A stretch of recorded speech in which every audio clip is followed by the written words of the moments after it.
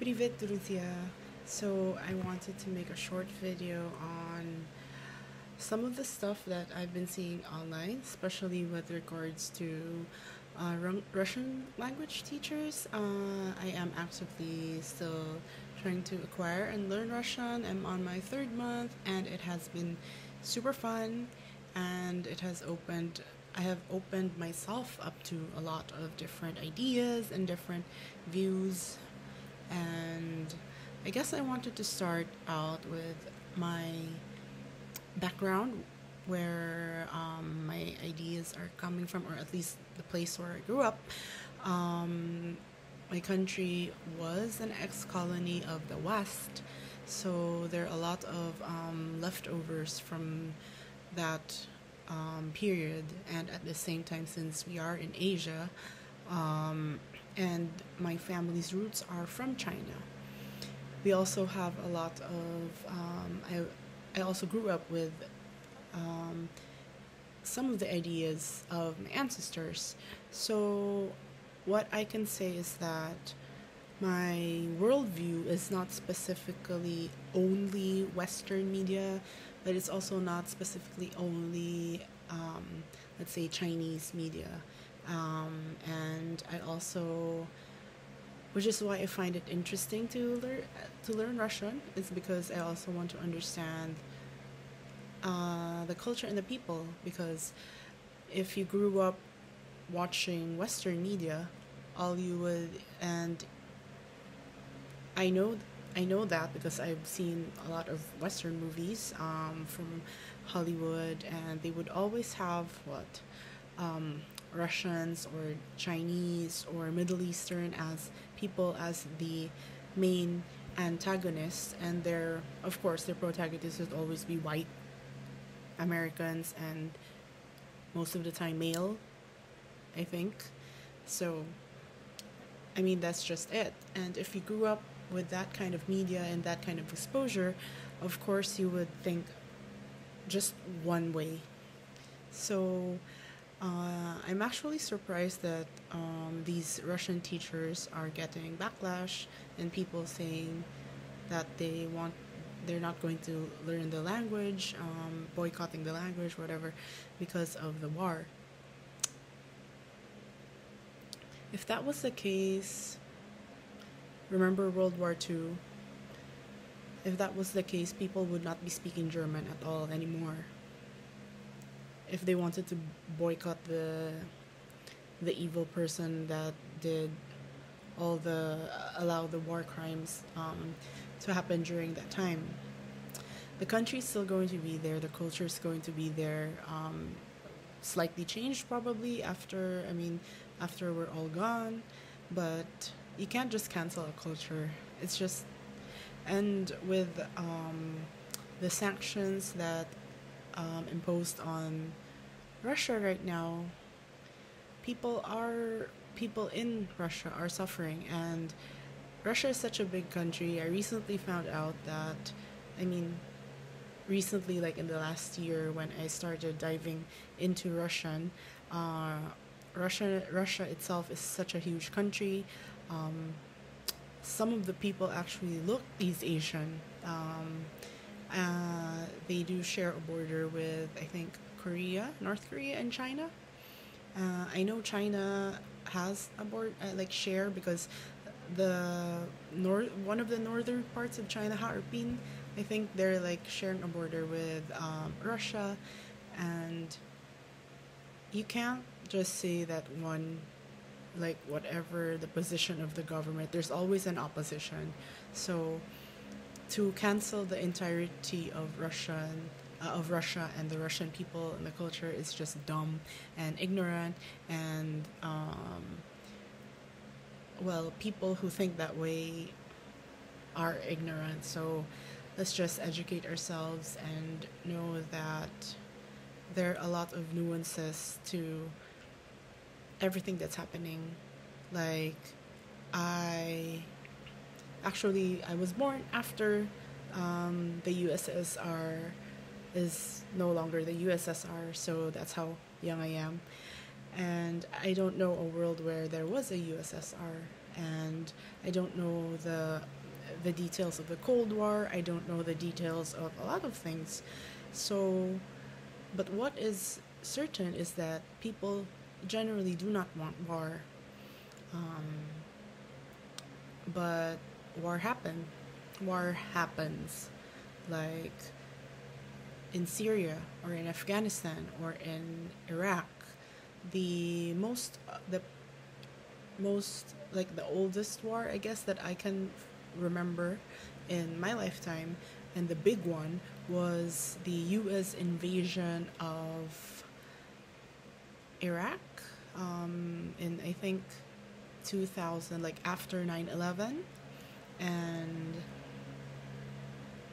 I guess 2001, 20 years later, what did that bring us? Nothing. I'm still looking for the weapons of mass destruction that that then President Bush said that Iraq had. So no one wins in war. People die in war. That's just it. But we don't. I don't know. Like there is an entire history behind the actions of Vladimir Putin and NATO. So it's just ignorant to try to cancel a culture and a language just because of that. One other thing that that I also realized is the immigration situation with Ukrainians trying to flee Ukraine as compared to the Syrians who tried to seek asylum and be a refugee in Europe or other countries when they had their war. The reception of the people are different. But we have to remember that war is war. And the line between war and peace is just a stone's throw away.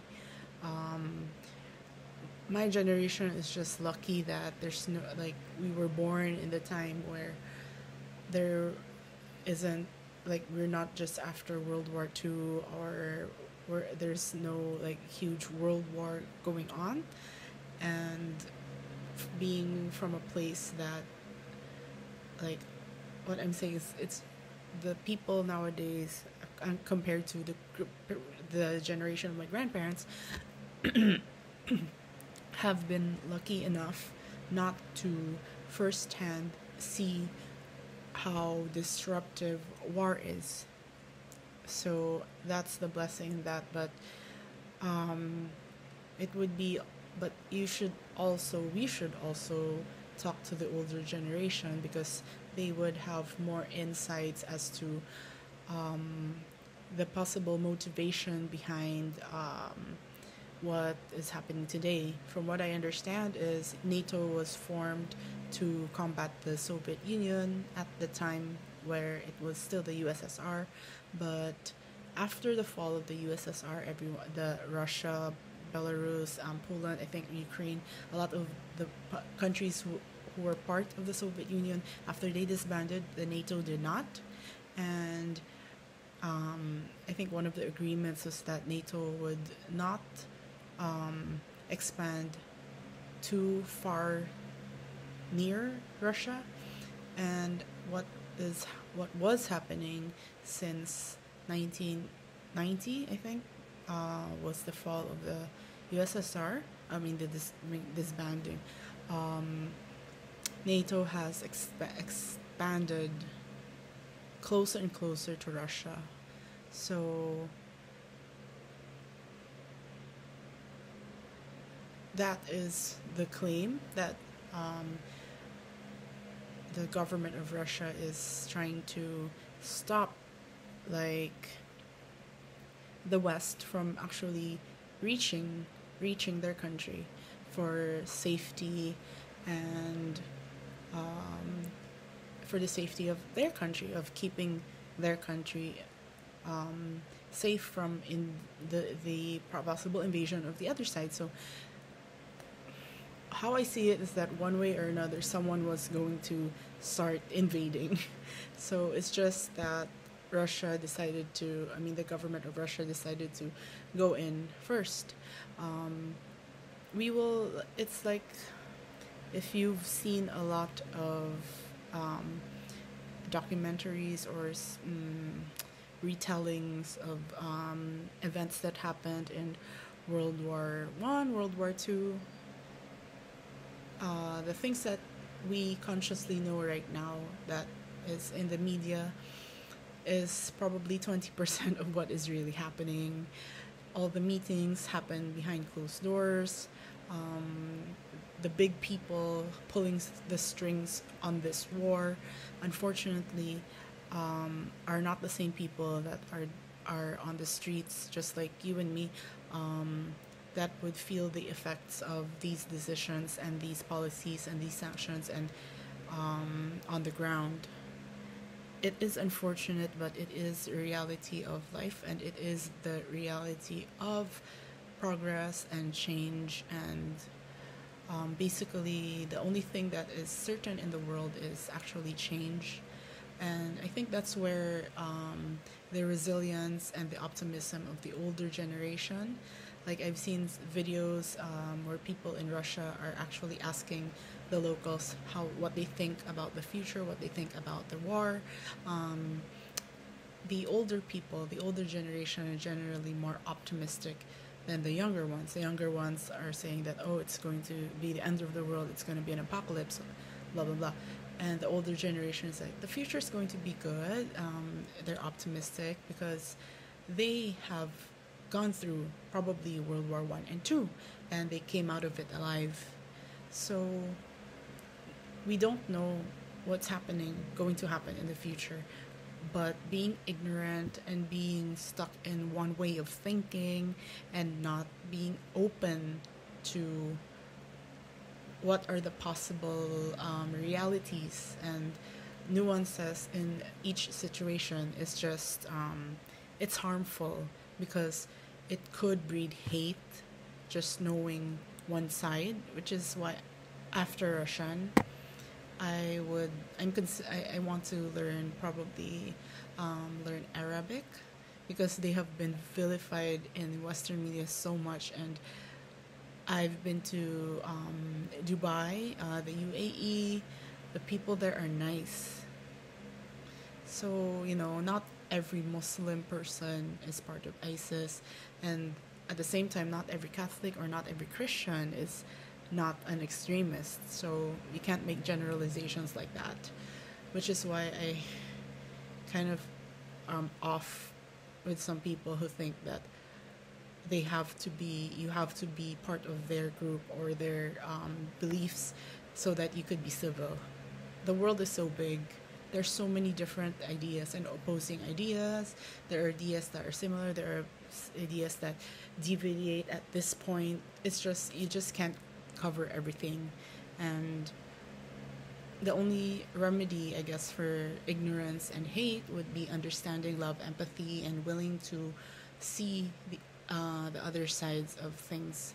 So I guess that's enough for my rant, and I will be continuing to learn Russian, and no matter how long that war is going to go, I believe that it would, there would be a resolution soon, hopefully. It wouldn't drag out for years, just hopefully. I don't know. Nobody knows. But what I'm sure of is I would be able to understand more and more of the language and culture, and basically I'm giving positive vibes, prayers, and optimism for the people both in Russia and in Ukraine and all the other places where war is happening. So thanks for watching this video if you are. Paka paka.